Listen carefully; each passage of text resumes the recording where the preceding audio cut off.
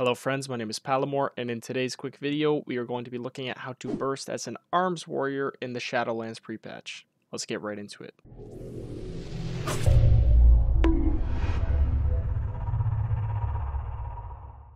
Alright guys, so welcome back to another video. Today we're going to be looking at the arms warrior.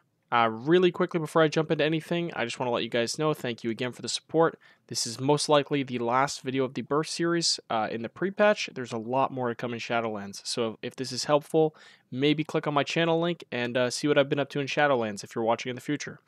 Anyways, looking at the arms warrior, guys, this one is a lot more simple than the fury warrior.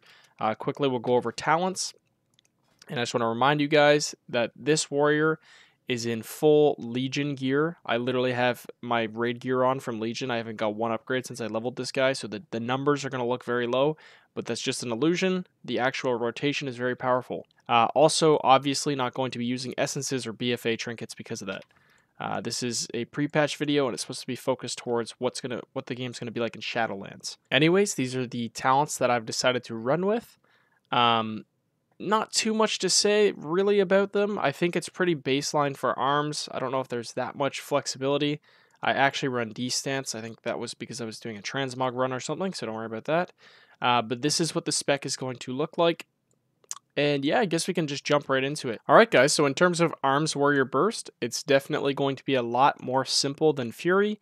The most important thing to know about Arms is that you need to have your weapon sheath keybound. Because you're a warrior in your arms, you have a big weapon. So my keybind is you. You need to make sure that's bound so you can flex on people. But once you have that done, we can jump into the actual rotation. So it's going to look something along the lines of getting your avatar up early and getting your warbreaker up early. That way you can do a ton of damage. The thing about sweeping strikes is this ability is awesome, but it's not off the global cooldown, which means squeezing it into your rotation can kind of gimp your damage a little bit. So for this video, we're just going to preemptively pop it. Anyways, I'll go ahead. I will talk you through the full rotation that I've come up with right away, and then we will go through it. And then like always, we will break it down in slow motion together. So the first thing we are going to do is we are going to Stormbolt charge at the same time to get a stun up on our target. Make sure we're not going to miss our Warbreaker. Once we Stormbolt and charge onto them, we're going to Avatar Warbreaker. And then we are going to immediately Overpower. The reason we're going to Overpower before anything else is because Overpower actually buffs up the damage of your Mortal Strike. If you read the bottom of that tooltip, it increases the damage of your next Mortal Strike by 20%, and this stacks up to 2 times. Somewhere in our talents or abilities, I'm not 100% sure, but we have a chance, I think it's this right here actually, we have a chance to just reset the cooldown of Overpower right away, so that's how you get double stacks. But yeah, we're going to, once again, Stormbolt into a charge. You can do them at the same time.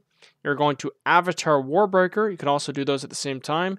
And then we are going to Overpower once into a Sharpen Mortal Strike. Now, if you want to do the most reliable damage possible, I would probably say immediately follow all of this up with a Bladestorm, because Bladestorm as arms actually does a lot of damage. But it's also a little bit situational, because sometimes it might be better, to apply a hamstring to your target so your teammates don't get kited, or to apply a rend so if it's a rogue they can't vanish, they'll have a bleed on them. These kind of situations. But if it's just in terms of damage, I think Bladestorm might be the best bet. Some macros to point out for you guys really quick is, you can macro in a badge or on-use damage trinket into your avatar. I don't actually have one right now. Both of my trinkets are just passive WAD raid trinkets. But what that would look like is we can look at my... Where is it? Right here. It would look something like this, except Recklessness would be changed to Avatar, and then you'd have another line that says /use, trinket name, whatever your trinket name is. So, really easy macro to make. And then another macro I want to actually show you guys is Mortal Strike.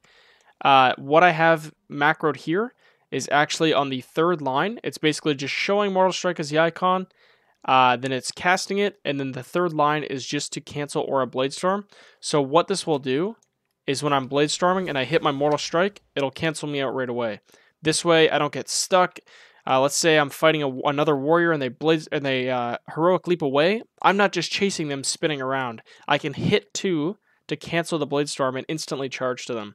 Probably one of the most crucial Arms Warrior macros, so really keep that in mind. Anyways, guys, we'll go ahead and we'll jump into it. I'll show you the little rotation here, and then we'll break it down in slow motion. Alright guys, so the actual rotation is going to look like a Stormbolt with a charge into an Avatar Warbreaker, overpower once, and then sharpen Mortal Strike. You can follow that up with a Blade Storm, but like I said, this is situational. Also, if you want, you can preemptively pop Sweeping Strikes. I didn't do it just in this example, but I would probably not throw that into the combo. Sweeping Strikes doesn't actually stack with Blade Storm anymore like it used to way back in the day. It actually only makes your single target abilities switch over. So something to note with that, though, is that it can actually spread other things. For example, it could spread Rend, and it can even spread your Sharpen. So if I were to Sweeping Strikes and then hit a Sharpen Mortal Strike, both of these targets are gonna gain the Mortal Wounds debuff. As well as if I Rend, both targets are going to take the Rend bleed. So, you know, situationally, if you're using Sweeping Strikes and you're against two targets, it might not even be the best choice to Blade Storm. Anyways, let's look at that in slow motion, and then we will wrap it up. Okay guys, so in slow motion, you can preemptively pop Sweeping Strikes. You're going to Stormbolt and charge in at your target, instantly Avatar Warbreaker, hit one overpower, and then a Sharpen Mortal Strike.